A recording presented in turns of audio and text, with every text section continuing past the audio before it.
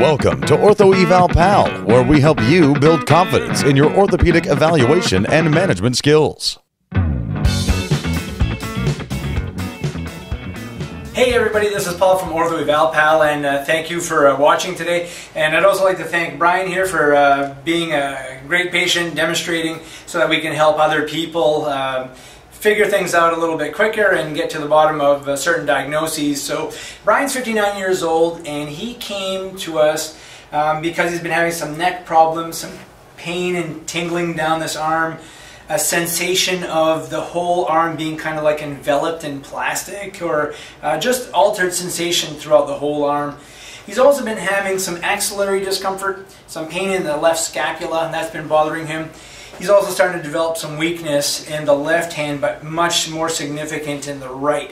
Tell me what kinds of things you're having a hard time doing these days with your hands. Oh, picking things up or holding anything. I can't button my shirt because I have to get somebody to help me to button. It's my hands. I have no feeling in them. Yep. Okay. So, going through the history where we talked about medication and other medical conditions and all that stuff, we kind of cleared all those things and nothing unusual going on there. And so I also asked him, I said, are you having any problems with balance? And he said, yes, you're starting to have some kind of like incoordination, aren't you? Yes. Okay. Yeah, just standing still and all of a sudden I kind of get dizzy and kind of lose my balance. Right, right. So I'm going to jump right into the evaluation here, and I'm going to talk to you about how I kind of like to put this in order. And like some of you already know, I always like to start with reflex testing.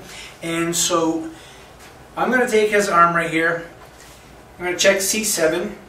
Notice I stand back now. Notice how brisk that is. So when you do a reflex test, it's a quick hit and very, very brisk.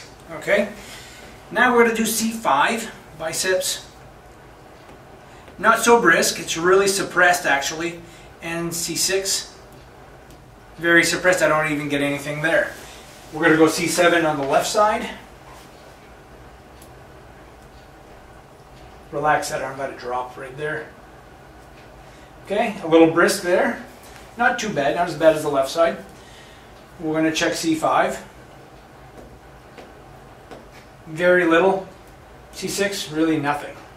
Okay. When I check his strength, go ahead and spread those fingers apart. His T1 is good. Let's do C8, circles like this. Hold really tight. Good on the left.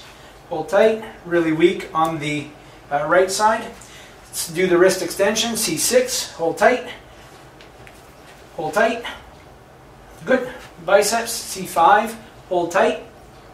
Good. Hold tight. Good. Now, don't let me push this arm toward your shoulder. Okay? Quite weak there. Don't let me push this one up.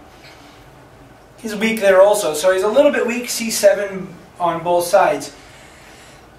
My concern is that he's hyperreflexive at C7, so the next thing I do is I always check the lower extremities, okay? So we go to L4, check that out, and notice the bouncing after he's done, okay? Oops, I hit his patella, just a second, there we go. Very, very brisk. I do S1, same thing here, very brisk. So, because he's hyperreflexive, both upper and lower, the next thing I'm going to do, and this is the routine I do every time with patients who have this kind of presentation. We're going to do a Hoffman's test. I need you to relax that arm, really relax it, okay, let that hand go.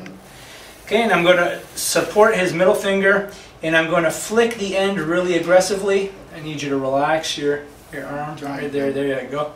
Good. Notice the thumb and forefinger come together. Okay, we're going to do this side. And if you take a look right here, so I have a positive Hoffman's on both sides. Hyperreflexive, positive Hoffman's. I'm going to do a Babinski now. And I really don't get any splaying or extension of the big toe. And then next, I'll do a test to see if he has any Clonus. Okay, so he does have Clonus that lasts, a couple of seconds. Check out this side. Okay, it continues and continues, oh, and it just stopped. Okay, so we're getting Clonus here. So, Positive Hoffman's, Hyperreflexia upper extremities, Hyperreflexia lower extremities, Positive Clonus. We need to be really suspicious that he's probably having some central cervical spine stenosis. And we're going to communicate with a neurosurgeon, take a look at his MRIs and see how much he is enclosed. That could cause some long-term problems, especially with his incoordination and loss of strength in his hands and fingers. So that is the game plan for now. We're going to try to optimize his neck mobility, might even do some really gentle traction just to take a load off his cervical facets. But other than that, I think right now neurosurgical consult is imperative.